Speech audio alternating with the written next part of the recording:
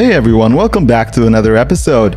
Today we're looking at Llama and Llama Dice. Both games are designed by Reiner Knizia and are published by Amigo. The original Llama card game came out in 2019, while the Llama Dice game was released in 2021. In both of these games, the players are essentially trying to get rid of their cards as fast as possible in each round.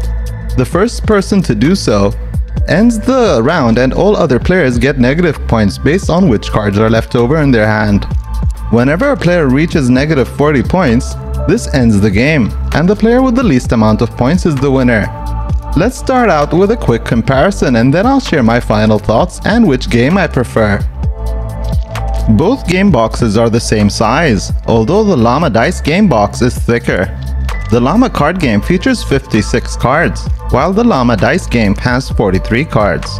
The cards in the Llama card game are larger in size, while the Llama Dice game cards are smaller, but of really high quality, great card stock, and good thickness. The point chips are identical.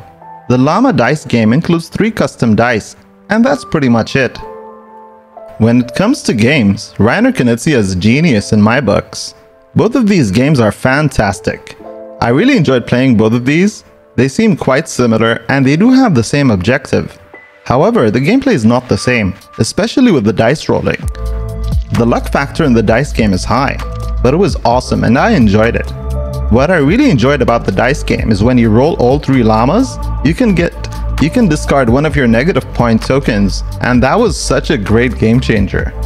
Overall, I wouldn't mind playing either of these. I had a great time with both. The only reason I can think of is that if certain people don't enjoy dice rolling games, they might not enjoy Llama Dice. Otherwise, no issues at all. Both are fantastic. I love the quality and the box size in the Llama Dice game. It's thicker and can accommodate all the components even when sleeved.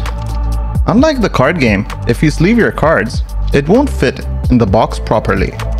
I had to resort to a deck box because of this, and this is a very common issue that I have with plenty of Amigo's card games, as I do sleeve the cards in most of my games. Thank you so much for tuning in. Hope you enjoyed this episode. Take care, and until the next one, peace.